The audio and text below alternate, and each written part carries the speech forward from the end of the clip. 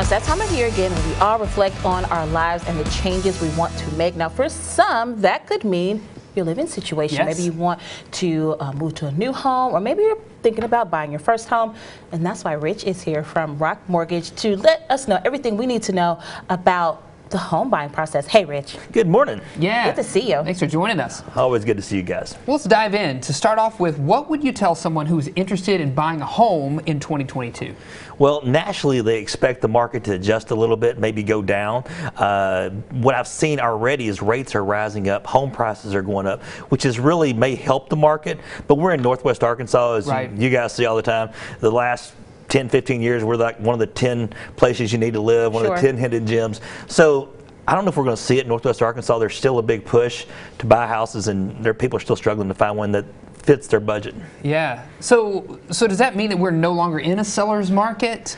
I know that's been the trend kind of the last couple of years. I think nationally, probably the seller's market may be going down a little bit, but in Northwest Arkansas, we're not seeing it. I've got plenty of buyers out there trying to find houses that are struggling to find a house that they're making 8 to 10 to 12 offers and having to offer over the sales price. So you see that happen, which it's a little bit deflating, you know, and I've seen a few go, hey, we're going to build a house. We're tired of fighting this market, so ready to build.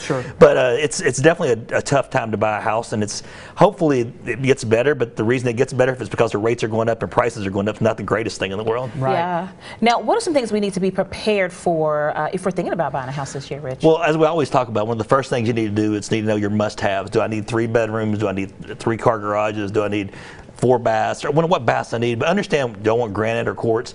And then the other important thing is once you make that list of what you're looking for, it's coming to find a great realtor. In Northwest Arkansas, we have over 3,000 realtors, and you want to find the one that fits you, that's a trusted professional, that's going to take care of your needs. So that's really important. And then after you find that realtor that you can trust, you need a lender. Get pre-approved, because when you go out to purchase a house and you make an offer, if you're not pre-qualified, you don't have a letter that says you're pre-qualified, in this market, they're going to just toss it out, say, hey, you know, I can't count on this one. Yeah.